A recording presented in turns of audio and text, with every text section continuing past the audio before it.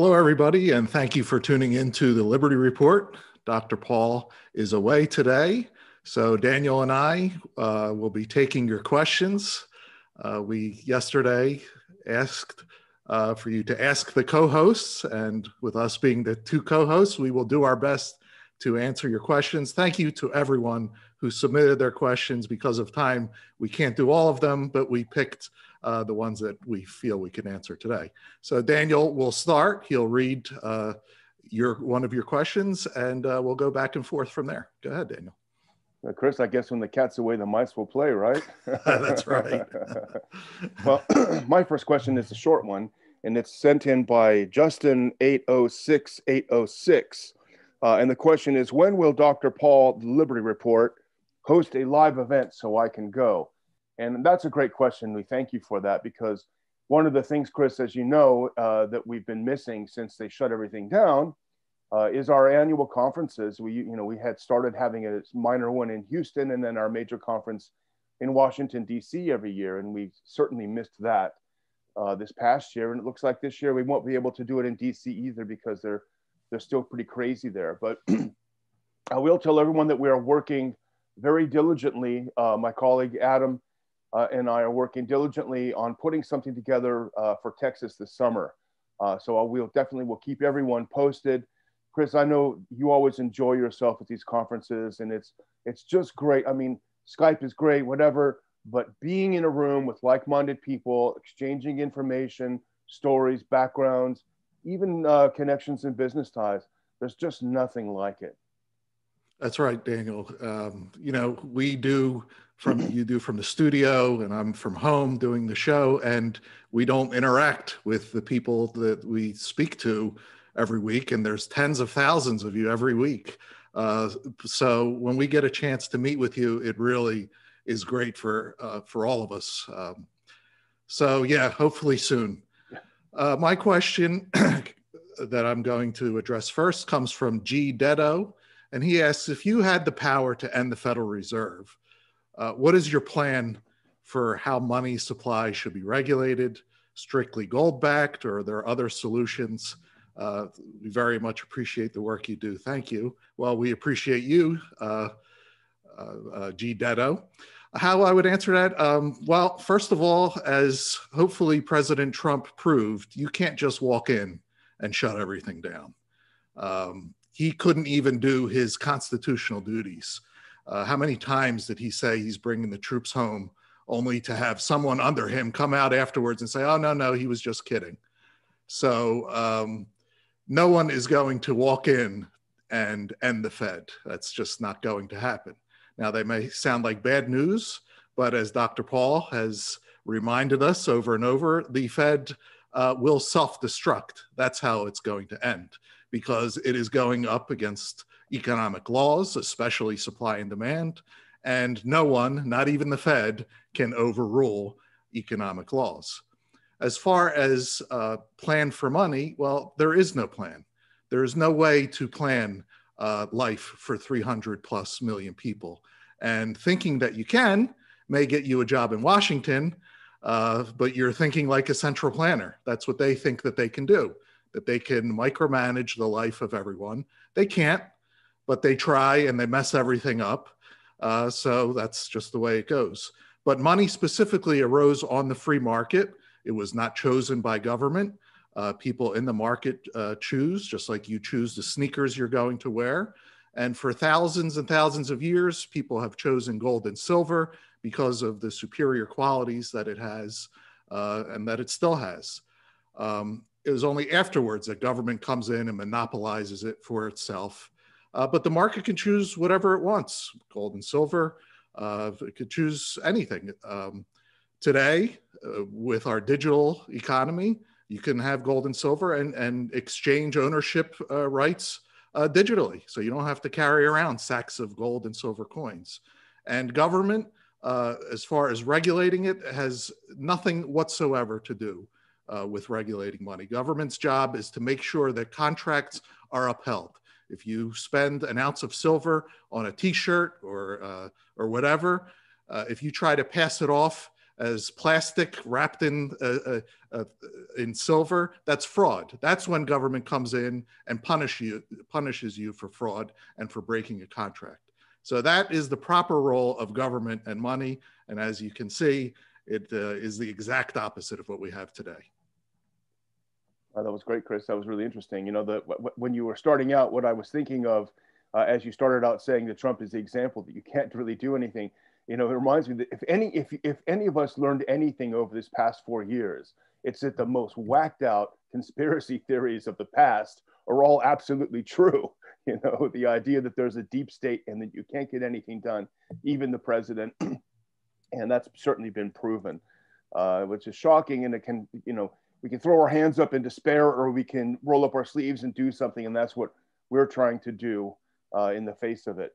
My second question is from Mark Markich. How many countries, see, I take the easy ones, Chris, you take the hard ones.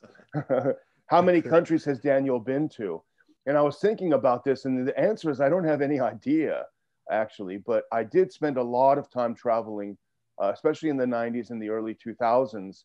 And I remember when I was working with the British Helsinki group, the late director of the group, Christine Stone, her rule always was you can't write about a country that you haven't traveled to. And at the time, it seemed like a bit of a burden because there was so much going on and there's only so much time to travel. But in retrospect, it's absolutely correct. You have a lot of people who've never traveled who write about countries. And that, I think, really is the birth of interventionism, because when you haven't been there, you start assuming things about people. People are different. There is such a thing as culture, and it's deeper than Washington's think tanks and policy centers. So it is, I think, extremely important. And that's one of the saddest things about this sort of rising authoritarianism in the wake of the COVID mess, because it looks like, I mean, I'm thinking I'm never going to be able to go to the UK again because I'm not going to get a vaccine passport. So how many countries are going to be closed to us? It really is a step back into the dark ages where you can't travel unless you do certain things that governments tell you. It's really a step backwards. But I will say that I have some of the most interesting places I've traveled to. I spent a couple of weeks in China and Hong Kong, and that was fascinating. I spent a fascinating week in Cuba. I spent some time in Belarus. Ironically, I've never been to Russia. I wish I had, but I hadn't. But I spend most of my time probably in the Balkans, you know, and I was to Albania probably 25 times, Montenegro, Macedonia, Serbia, Croatia. In fact, once I had to be dropped off from the border inside Albania, and I had to walk about a mile or so to get into Montenegro because tensions were so high. So the border officers thought it was pretty weird out in the middle of nowhere to see an American carrying his suitcase for a mile to get in. But yeah, travel is important. Meeting people is important. And that really, I mean, I think that was how I became a non-interventionist. I mean, literally, and not that I was ever a neocon, but it was through travel and meeting people and understanding that there is such a thing as culture and there are differences among people and that they should be respected. That's what led me to believe in the mid to late 1990s that we have no business being anywhere. So it was a good lesson that came through travel. That is great, Daniel. And I learned a few things there that I never knew about you. So that was really interesting. And it really does add a lot of credibility when you speak on foreign policy versus people that sit at their desks in Washington, they've never been anywhere and they just want to attack everyone, you know, without understanding that these are actual people with their own lifestyles. My next question comes from Bill Parry. He asks, left versus right is two wings on the same bird. What would your plan be to get government out of every American's life? At what point is enough enough? Well, I can definitely agree with that kind of sentiment. Well, especially with the left and right. And my first comments will be about them. There's a big difference with both parties in what they say and what they actually do. Now, people on the left are known to be, you know, protest big business in words, but in deeds, they are the exact opposite. They are the best friends of big business. Just look at this last year, and it's a lot more than just this last year, but just the lockdowns, those were a blessing for big retailers. The vaccines, the big pharma companies have never made so much money. And of course, with all the wars, the military industrial complex. And this goes all the way back to FDR and his New Deal. That was when the marriage between big business and big government was cemented, and the left has been the best friend for both of them ever since. Now, the right, we know that they're close with big business, but they, in words, protest big government. In actions, they expand government oftentimes more than Democrats. Look at President Trump, the record spending and debt and Fed printing. And that's not just to pick on him. You could go back to the Bushes and Reagan and Nixon. It's all the same story. So the two parties are two faces of the same big business and big government organization. They've learned how to play people by telling them what they want to hear on both sides, but in action, they are one. Now, as far as getting this colossus out of our lives, many people do not want it out of their lives. They love big government. So you can't make a plan on getting out of their lives. Again, you're starting to think like a central planner. Rather than taking care of yourself, your family, the people around you, you want to plan for 300 million people. That may be popular in Washington, but in real life, that's not how it works. What we want is for the ideas of liberty to dominate. And you just need a small critical amount, not a majority, to spread the ideas, and then the majority follows. Look at what happened with COVID. A tiny, tiny group of people put these ideas of lockdowns and masks, and they just destroyed everything. But the majority followed. Okay, it just needs to go the other way. Once a critical minority wants liberty, the majority will end up following. That's great, Chris. I think the real pandemic is sociopathic behavior. You know, when we see so much of that nowadays, the desire to control other people and get them to do what you want them to do really is sociopathic or even psychopathic.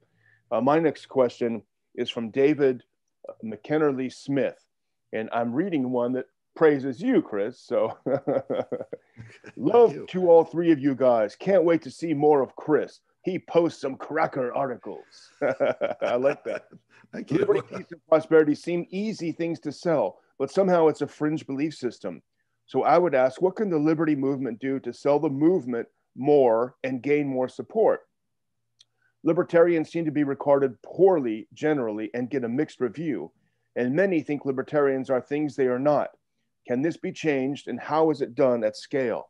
That's a great question. It's a question I think I certainly ask myself all the time, Chris, and I'm sure you probably do too. How do you push a movement? How do you get this thing going? And, you know, a great example of how to do it en masse was Dr. Paul's second two presidential campaigns in 08 and 12, because, you know, what Dr. Paul did is he didn't go out there saying, hey, I'm a libertarian. You guys gotta abide by these libertarian rules. His rules were more rules for humanity. You know, don't steal, don't kill, don't hurt other people. And they were simple. It was a golden rule, of course, which he was booed for in South Carolina. But, you know, he would deny it, but he's a great messenger of liberty and freedom because he doesn't try to be someone he's not.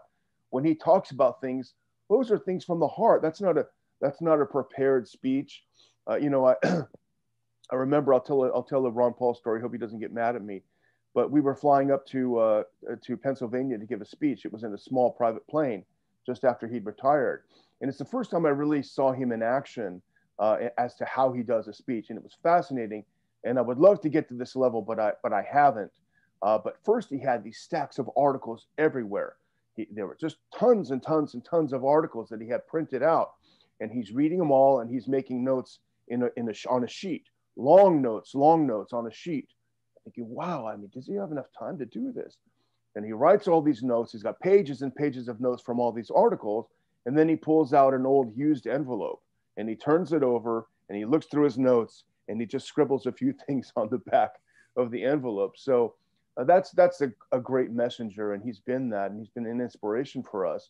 But, you know, we have a lot of criticisms of the word libertarian anyway, because, I mean, for me, libertarian simply means you don't want people to take your stuff. to bother you, to hassle you, what church you go to, what you might want to do. And I certainly don't identify necessarily even as a small L libertarian, but certainly not as a large L libertarian, because, you know, basically these struggles and these fights just mirror the other parties. They're all jockeying for power. And that, I think, Chris, is a disadvantage as well, because, well, you're just trying to do your thing and not jockeying for power. Other people are jockeying for power over you. And I read a recent article, I forget where, but just the other day, talking about why the left succeeds, where the right, and whatever that means, I would say probably libertarian, conservative right, fails, because the rest of us just want to get on with their lives. While the rest of them, they want to stack the school board, they want to get on city council, they want to pass ordinances. That's all they think of. And so we are at a disadvantage. What can we do about it? We can certainly, as Dr. Paul would say, study and read and make ourselves as knowledgeable as possible. So in casual conversation, we can pass off some ideas without saying this is the libertarian view, but just pass it off because it does make sense. And I think most people in their souls and their hearts really do think along these principles. It's just up to us to unlock them. And hopefully each of us has some God-given skills that we can use to help unlock those views. Yeah, that's great, Daniel. And I do have, you jarred my memory when you were talking about Dr. Paul and how he reads. It still amazes me, and I all day long am taking in information, and Dr. Paul is always ahead of me. He calls me up, did you see this? And I'm like, no, I didn't see that yet. I didn't see that yet. He really is amazing with taking in or retaining information, and he is on top of everything. So I have one more, Daniel. I think you may have two more. No, I just have one more after this. Okay. Well, here's my last one. And this question comes from Obscure Politics. He asks, where do you think the path forward is to spread the messages of liberty? Do you think allying with the America First dissident right is worthwhile? In my opinion, the right has gotten much better since the Bush years and the left much worse. Okay, well, this goes kind of back to the last question. In practice, they are the same. The rhetoric on the right is better. I mean, it's hard to argue when you're libertarian. And the modern left, at least, we have very, very little in common.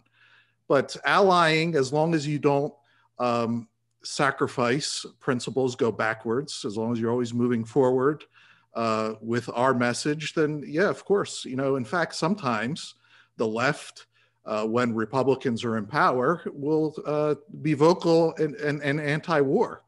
Now they may be doing it for political reasons, because when Obama's wars and if Biden has wars, they're completely quiet. They're not anti-war then. But when they are anti-war against Republicans, then of course it's a perfect time to ally with them, because we're not anti-war for political reasons, but on principle, that you should not be attacking anyone unless it's in self-defense.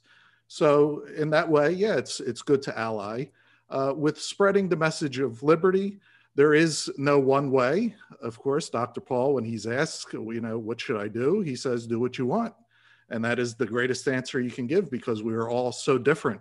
This is our way. We do videos, we write articles, we do conferences, but you may be a cartoonist who makes memes. You may be a novelist or a musician that can make songs that move people. So there's no, again, central planner with how to spread the message of liberty. Nobody is going to come along and say, this is your place, this is what you have to do. It's for you to discover it yourself, whatever it is that's in you, and how to spread the message. And our only advice is, if you have that, then please speak up. That's the only way that our ideas could come to dominate someday. That's great, Chris. The other thing that you can be, which is very valuable, and I think sometimes it's undervalued in the minds of the very people who do it, and that is to go out and start a successful business or be successful in your career. And we have so many generous supporters where they're not necessarily out giving huge speeches somewhere, but they appreciate the things that Dr. Paul is doing and the things that the Liberty Movement is doing, and they provide the most critical thing, which is support. If you go out and you're very successful, There are philanthropically minded people who are just wonderful, and a lot of them aren't wealthy, but they do value putting their money, investing their money into something that they hope will help the future for their children and grandchildren. So entrepreneurs, businessmen, even just people with average jobs who are good budgeters, they're also extremely important, and they should really be valued as the core of the liberty movement. We don't have George Soros, we don't have Daddy Warbucks behind us. So what we have are a lot of great and dedicated people. So I'm going to do my last one, Chris, and this is from Emma Welch. Could the Democrats' plan all along in regards to defund the police, et cetera, be to usher in an era where we only have one centralized federal law enforcement agency, as opposed to local and state law enforcement and all the alphabet agencies? If this is a possible agenda, what are the odds of this agenda being achieved? So much respect and appreciation for Dr. Paul, Mr. McAdams, Mr. Rossini, and everyone who contributes to my daily news. Well, thank you, Emma. That's very nice words. And the reason I chose this, Chris and Emma, is that I was just on an interview a few days ago where this question was thrown out at me. And I hadn't really thought a lot about it. It's not really an area where I think a lot about. But when I saw the question phrased that way, and I see all of the, and I think, media-backed, media-amplified brouhahas every day of a police officer shooting something. And that's not to detract from that. We have way too much police violence in the country. We have way too much police overreaction in the country. But every time it's amplified by the mainstream media, we have to wonder to ourselves, who benefits, cui bono?